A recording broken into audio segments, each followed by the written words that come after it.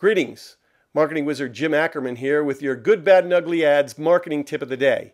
And today's tip, we're going to talk about yet another of the weapons of influence. Remember, we talked about one of those a couple of tips ago.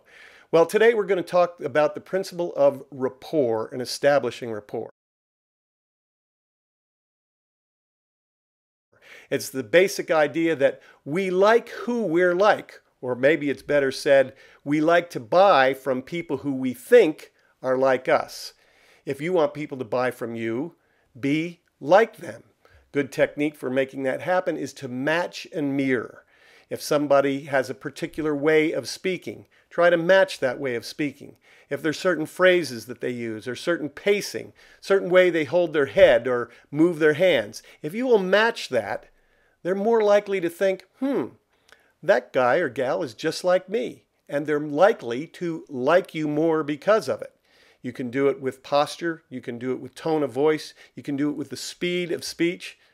Just match and mirror as closely as possible. Now, you may think, they'll think I'm making fun of them. They'll think I'm mimicking them. The truth of the matter is, they probably won't ever even notice it. Now, you might think that this is manipulative, but the truth of the matter is, aren't we all trying to manipulate people? Aren't we all trying to get people to like us? Aren't we all trying to get people to see our point of view? This is a way that you can be more successful at doing that. And you can do it in your writing as well. Make sure that you write the way your customers talk. When you do that, they're more likely to believe you're one of them, and they're more likely to buy. Now, subscribe to the channel. And don't forget to leave your comments below. And don't forget to critique and leave your comments on the marketing and